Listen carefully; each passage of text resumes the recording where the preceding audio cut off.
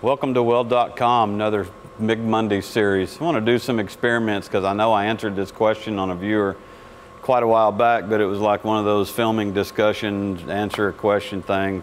I didn't do it justice.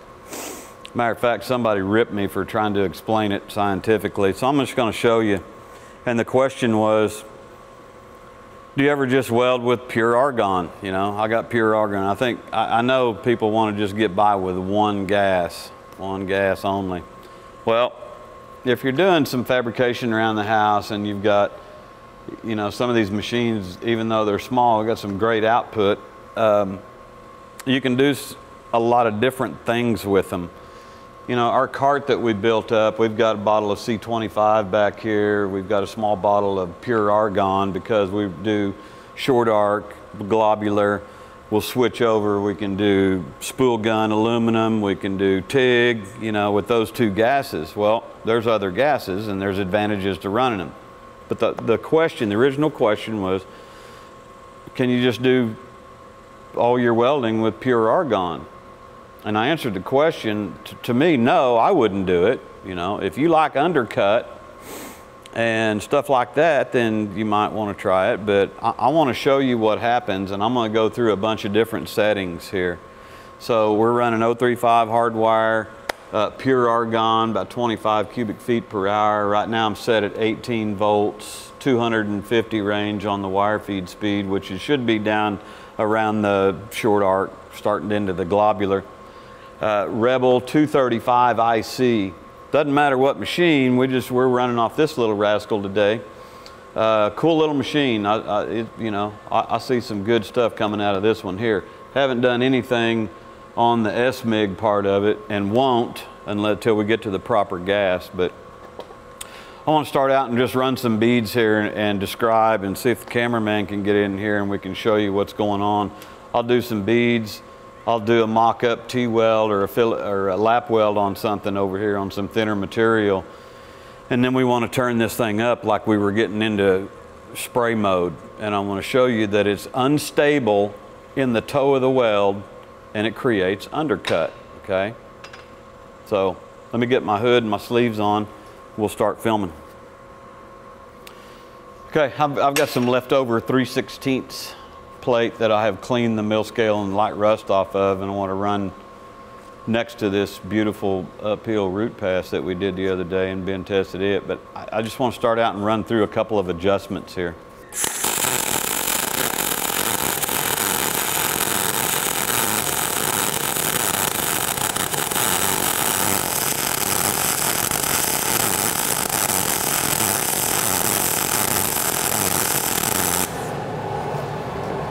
All right, I'm sure you heard that, and you know, to look at it just as far as the wire hitting the arc, nothing seems to be alarming. I can tell you this thing's roped up and tall like a big old worm sitting here, and I don't like it.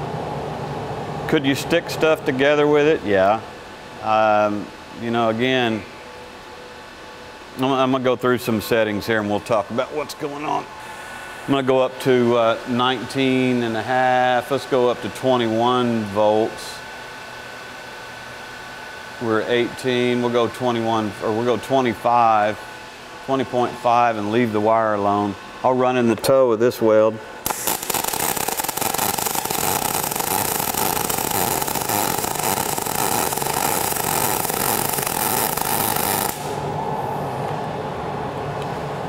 Okay, I left the wire feed speed the way it was, increased the voltage, you know, in the attempt to get this to flatten out. All I see right now is a bunch of fluttering, and I see this haze out around the parent metal.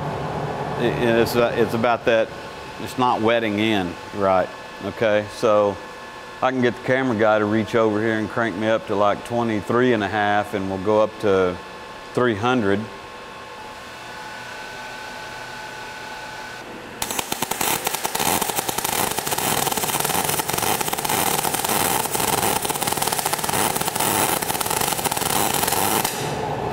Well, we're getting better as far as a weld bead, but I'm still not liking this at all. And I'm going to tell you I'll never like it because I've been here before.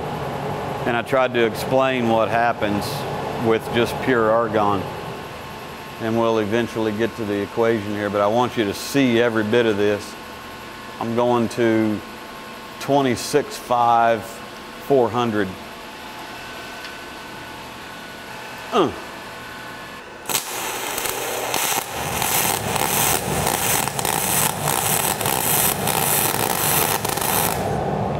Okay, we're getting close to that spray mode that we like, okay? 26.5 on an 035 wire in an argon-rich atmosphere is getting real close to that spray. We still got a little heavy popping going on. The bead is laying down somewhat. But now I'm gonna go 28 and I may go to 425. I don't want that crackling in there, but I want this fluid weld pool because eventually I want to show physically that it's unstable, and it's unstable in and around the toe of the weld, creates undercut. Okay, I changed my mind. I wanted to create more of a fluid weld pool, and I left the wire feed speed around 400 if I need to increase it just a little bit. But again, I'm trying to get that fluid weld pool.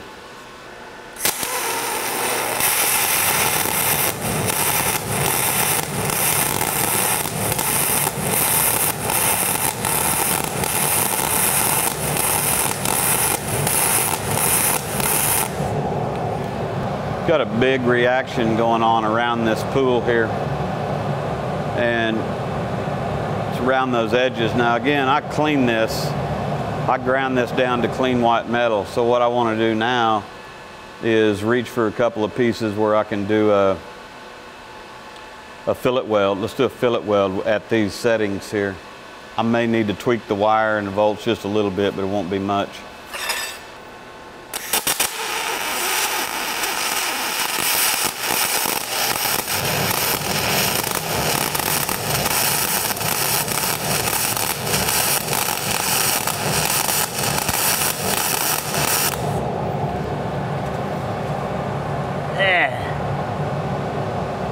Let's make an educated guess. We'll turn the wire up just a little bit, see if we can't make this a little more stable, but real erratic, okay? Nothing cool about it.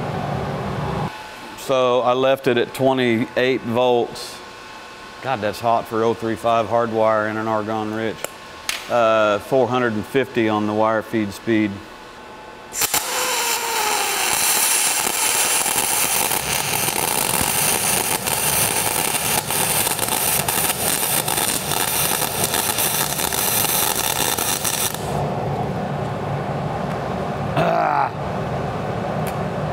I don't like the color, I don't like the edges, don't like the profile. I don't know what I could do playing with this machine to get this right. You know, I mean, it's just, I could probably show you, I mean, we could max the machine out, for crying out loud. I just don't think it'll ever get to a stable condition. You want to max the machine out? Yeah. All right, Esau, here you go, but I'm gonna do a 3/8 plate. All right, we're gonna turn this puppy up.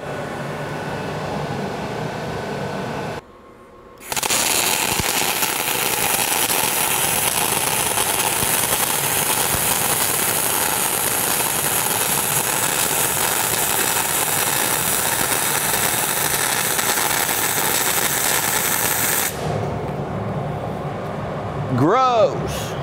I don't like any of it. We're not stable. We're not into a good true spray, but good Lord, you'd think you would be at 30 volts. Don't like it. Is it stuck together? Yeah, maybe. Is it right? No, I don't think so. I don't even want to cut and etch, but I just don't think it's there. All right, let me get my gear off, towel off, go to makeup. I'll be right back. Okay, I think we kind of made our point here. You know, again, we'll get back to the original question, do you weld with pure argon? Well, I don't, and this is the reason why. You know, the whole thing about these gas blends, there are some common gases that you'd spray with. You know, above 90% argon, you can get into this good spray mode. 98% argon, 2% oxygen, 95% argon, 5% oxygen, 92% argon, 8% CO2, or 90-10, 10% CO2. Those gases are pretty common in industry. Matter of fact, a lot of people are going to 90-10 just to standardize things, standardize parameters, especially when it comes to robotics. It's the addition, the small amounts of oxygen that stabilize the arc and help wet the parent or weld metal into the parent metal. Okay. Now, we recently had a comment that oxygen is detrimental. Man, you need to read up on this stuff. It's been around. These gases have been around. I've been doing it for 40-something years. These are gases that you spray with. Again, it helps stabilize the arc and helps drive or wet the weld metal into the parent metal, get superior bead performance and mechanics and everything. So, you know, man, I sweated on this one. I didn't think it was going to be that big of a deal when we started this video, but wow, you know, I got a lot of spatter and a lot of bad looking welds just to prove a point. If you want to weld with pure argon, go ahead, but this is the reason I won't do it ever. You know, I'll reach for a bottle. If I've got a bunch of spray welding to do and I'm going to turn my values up, I'm going to 95.5 or 92.8 or something.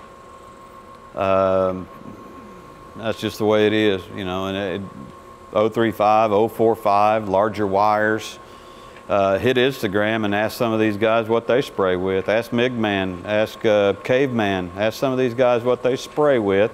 Caveman's been real good about putting technical data out on some of his welds, and got to admire how he explained things and of course his skill level and everything. So check him out. He's got some good info. Again, I hope this is a good response to the viewer question and other people that are commenting. You know, why don't you just use a gas or, you know, pure argon? Not me. I just voted myself out for the very last time. Don't ever ask me to do another shot of this kind of stuff because I want to do something fun. This wasn't fun. Appreciate you watching Weld.com. Please subscribe to the videos. Send me an air conditioner too. It's hot, man. Thank you.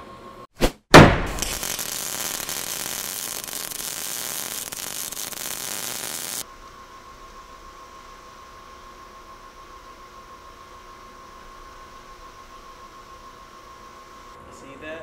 Yeah? That means I'm waiting on you. Oh, hi. My bad. Oh, see, I had it all set up, and you go ahead and move it. Refocus. It's what you do. You're always focusing.